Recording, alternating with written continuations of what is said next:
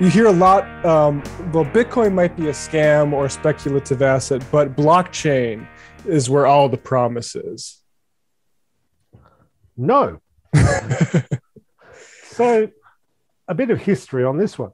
I've got a video talk I do. I've got like videos on my site, which is basically what is a blockchain and why is a blockchain. Mm-hmm. So what is a blockchain is super simple, right? It's just a ledger, like an accounting ledger, where you can only add entries. You can't cross out old ones. It's append only. It uses magical mathematical trickery to mean that if you tamper, it's immediately obvious. Anyone can tell, right? It's all cryptographically signed off. You know, each line has a little hash on it. You can tell whether it's been fiddled with, not what it might have been before, but you can tell it's been messed with. So that's what the blockchain does. It's that plus a mechanism to decide who adds the next block or whatever. And proof of work mining is a way to do this without a central controller. That is, you have a whole bunch of guys wasting electricity as fast as they can to try to guess numbers to win a lottery, to win the next Bitcoins. And the more lottery tickets you can create with your computers, the more chance you have of winning. And that's why people add more and more computers, and it doesn't get any more efficient. And it ends up using a whole country to guess a number every 10 minutes or so. This is the point where people look at me and go, that sounds too stupid. You must be explaining it wrong. No, it is actually that stupid, and that's how it literally works. Why does anyone do this? Because they can make money at it. You know, the highest calling in human history is being able to make some money. Right. So therefore, it must be great. And so, yeah. But the thing about, and blockchain as for business happened after Bitcoin crashed in 2014. Just a second. Mm-hmm. It crashed in 2014, right? Mt. Gox exchange collapsed. Bitcoin's price plummeted. It then had a sort of bad reputation as this money for crooks and drugs and stuff. You know, I mean, Bitcoin's first use case was working around government controls. You know, buying drugs, right. Or more neutrally, buying things your government doesn't want you to. You know, let's be unduly generous here. So, but people wanted to put it into business. Bitcoin people thought maybe we can sell this to the enterprise. So they started selling blockchain for business as this thing that would magically make your business work better. Well, what are the details? Well, don't worry about the details. It's trustless, decentralized. They literally used the Bitcoin pitch with the buzzword changed. So the point is they put together, when you're selling the sausage, you just need to sell the sizzle. And if the sizzle is good enough, you never, ever need to actually deliver. That's how enterprise blockchain works. I have not seen, speaking as someone who knows about this stuff, there is literally no blockchain use case I've seen that does better than existing systems. None. The only use case it has is doing a cryptocurrency. And if you do that, you've got other problems. Right. And I just wanted to know, like here in Austin, Texas, which is, you know, not sin-free when it comes to this stuff, there's this huge ad campaign going on right now, and they'll just big billboards that say, buy Bitcoin. You don't need to understand it. It makes money, right? You don't need to understand it. It makes money. It reminds me too of like 2017. I was just telling Matt this, you know, there was the Long Island Tea Company, right? Which was a company that made, you know, bottled iced teas, and they changed their name to the Long Island Blockchain Company, and their stock value just skyrocketed.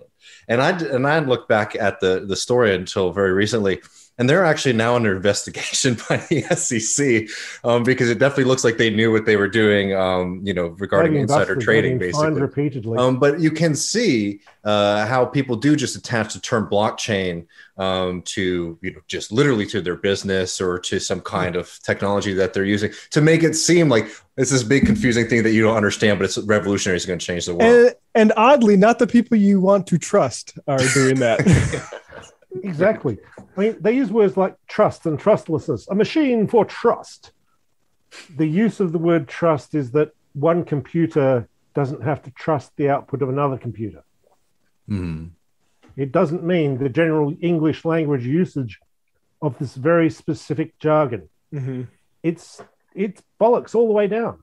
Yeah. This brings us to the smart contracts, I think, finally, which is like your book does such a great job at explaining the fundamental philosophical error. Like smart contracts are not Yale law is not like, oh, we're going to have to stop teaching contract dispute law because, smart contracts are going to figure it all out. Tell us why we can expect this not to pan out. So smart contracts are not smart and they're not contracts. They are literally little computer programs that live on the blockchain and are triggered by actions on the blockchain. If you're in computing, these are known as database triggers or stored procedures. We don't use them if we can't avoid it because they're very hard to work with and reason with and so forth. You only use them when you absolutely have to. So, of course, they built their entire sort of blockchain economy around them. I mean, it's an interesting and clever idea. It's just the reality is very stupid. Mm. So you have these programs that are very hard to change or edit. The original conception of them was they could not be changed,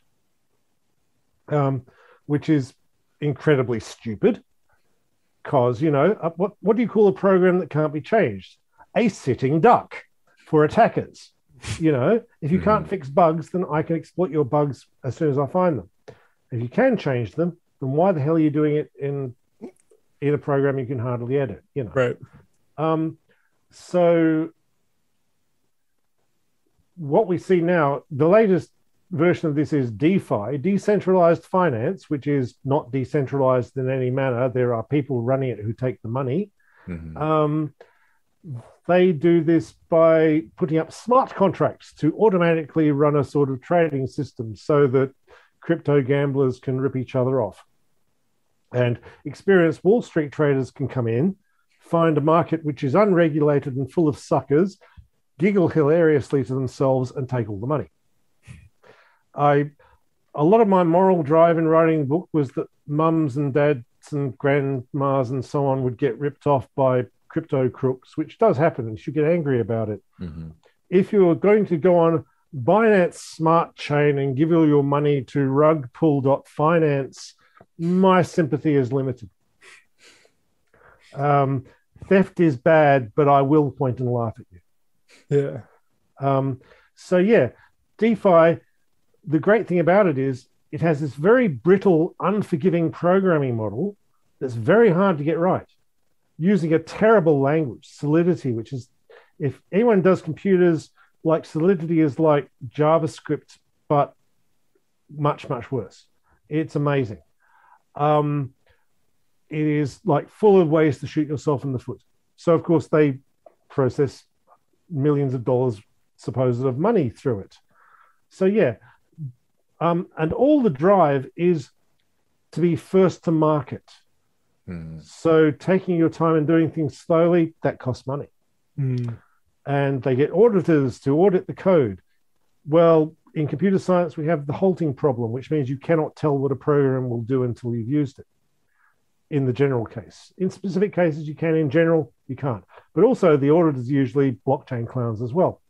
So a DeFi contract is correctly viewed as a sort of pinata full of cryptos, and if you whack it the right way, you get the money. And this happens over and over. That DeFi get hacked, or they get hacked, which, all your money is gone. Yeah. So, it's like an amazing... Crypto in general is a recapitulation of every financial fraud, scam, and grift in 400 years at fast forward. Yeah, I mean, absolutely fascinating. I will never stop watching this while it's going because it's just too hilarious and terrible. Yeah, like that stuff, it just... I don't know if you have anything, David, but like the way that I've seen smart contracts pitched versus... You see the fundamental reality of it, which is like, yeah, it's computer stuck in a computer. So if you can trick one of the computers to, matching for some reason the terms of the contract that is immutable now, then you can't say, oh, actually, that's not what I meant in that contract. I meant something else. I mean, it's just obviously it's that's not the problem with contracts. I mean, it's a game of gotcha, right? Which is why we typically have like, you know, intelligent, not all lawyers are smart, but you know what I mean? Some smart people on both sides of it trying to make sure that you're not getting screwed by some kind of really, really obscure interpretation of the piece of paper that you're signing. And, yeah. I mean, you note in your book, and I'm sorry, I can't share it on the screen because it's on my other computer, but you note a quote from Matt Levine from Bloomberg that says, you know, my immutable, unforgivable, cryptographically secure blockchain record proving that I have 10,000 pounds of aluminum in a warehouse is not much use to a bank if I then smuggle the aluminum out of the warehouse through the back door. Right. And which is one of the big points that you're noting is that, you know, you can even set these things up, you know, through code. And I know there's some problems with the code itself, but its relationship to the actual like physical world is not that, you know, is not that tight. Yeah, the way they solve this is to use oracles, which provide data to the smart contract so it can do things based on the data. So one of the standard smart contract attacks is rig the oracle. Make sure the oracle goes funny. Or do something like flood Ethereum with transactions so that the oracle fails, all the numbers come to zero, everyone else washes out and you get the money. It's just stupid. But, you know, there's money to be made. Right. Yeah. Not I mean, by them, but by someone. The marketing of it, I mean, you really see like this is just when I read about like this, the settling of America and boosters talking about land that's just amazing to grow. Like that's just, this is just where we're at now with Bitcoin.